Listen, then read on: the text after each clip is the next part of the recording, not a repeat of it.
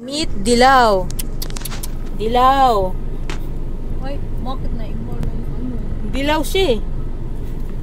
Manilaw. Nanay ko, tinaihan niya sa kotse. Ako naman sinukahan. Ayan yung suka niya. Dog food. Itong gagamitin ko. Kita niyo naman ang dilaw niya. Ito pantoyo. Kana, papi. Papi, ito.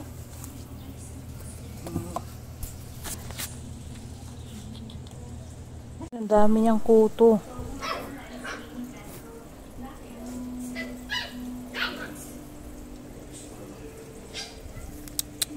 Dami lang siyang kuto. Daming kuto.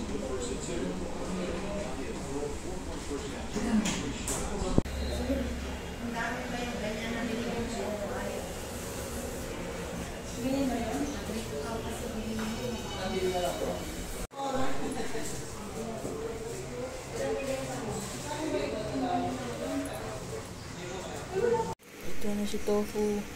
Tofu! Tofu! Tofu, dami kuto! Ito pala, binili ko sa clinic. 600 pesos.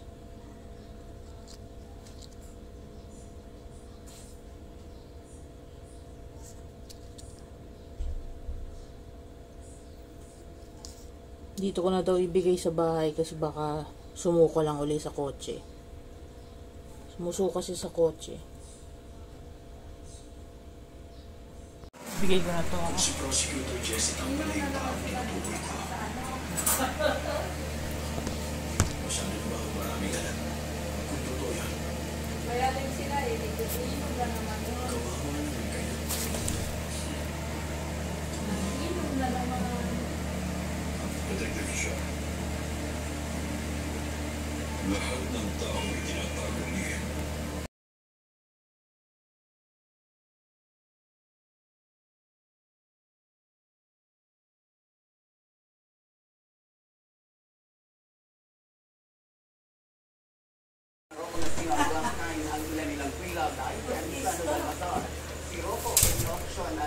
Ito pala yung pangit. Navy t-shirt na iniregalo sa kanya ng Philippine Army.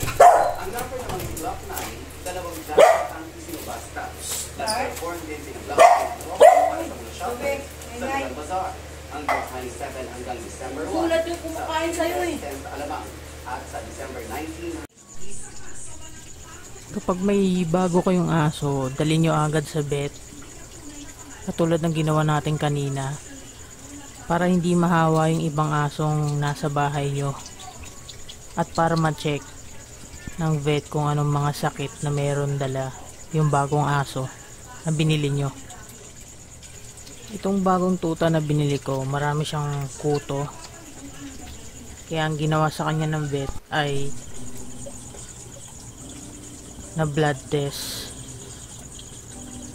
or 4DX test para malaman kung meron siyang dengue.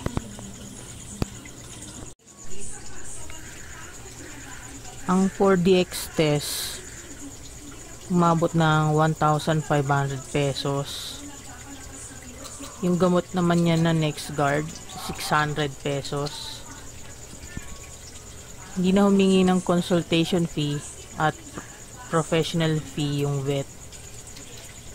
Total na nagastos kanina ay 2,100 pesos.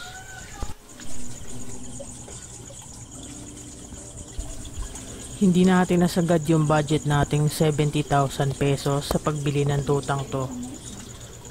Kaya gagamitin na lang natin yung mga natira para sa stud fee sa corgi.